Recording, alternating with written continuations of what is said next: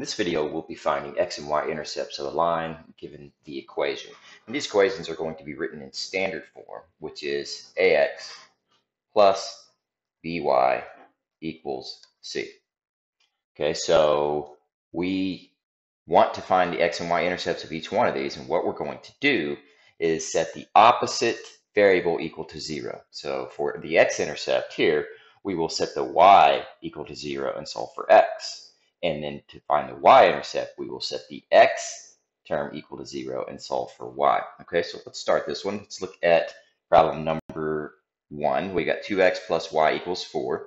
So I'll find the x-intercept first by making the y term a 0. Okay, so that goes away completely, so that leaves us with 2x equals 4.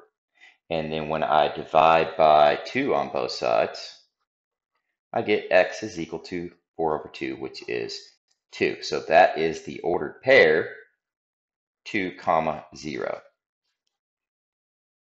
Okay, and sometimes you'll just be asked to write just the 2. So if you're asked to write just the 2, then say your x-intercept is x equals 2. Okay, for the y-intercept, we're going to make x equal to 0. So instead of 2x, I'll have 2 times 0 plus y equals 4. Okay, the 2 times 0 term goes away completely.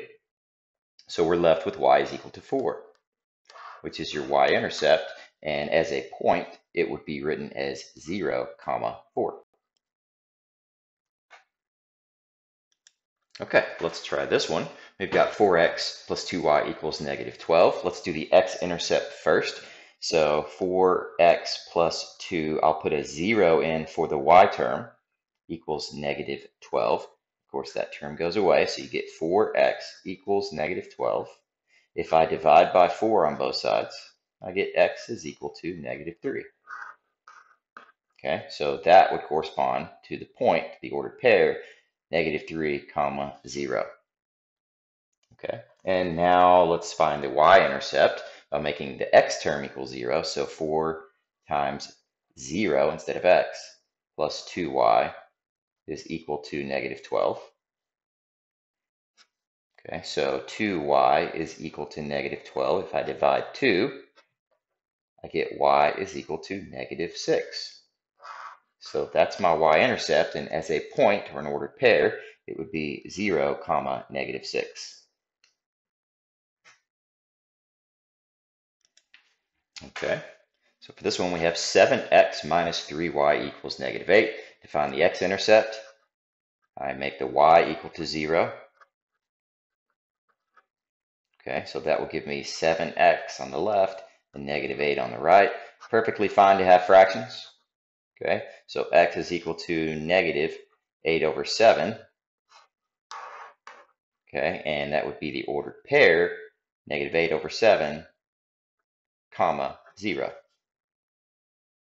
Okay, now let's find the y-intercept. So we'll make the x equal to 0. So put a 0 in there, minus 3y equals negative 8. That goes away, so negative 3y equals negative 8. Divide by negative 3 on both sides. Keep in mind that a negative divided by a negative is a positive. So y is equal to positive 8 over 3. And the ordered pair would be 0, 8 over 3. Okay, one last problem. So we've got 6x minus 9y equals negative 14. So x-intercept first. So 6x minus 9 times 0, because I'm finding the x-intercept, equals negative 14. So 6x equals negative 14. Divide by 6 on both sides, and you get x is equal to negative 14 over 6. That needs to be reduced. So divide the top and bottom by 2. So you get x is equal to negative 7 over 3.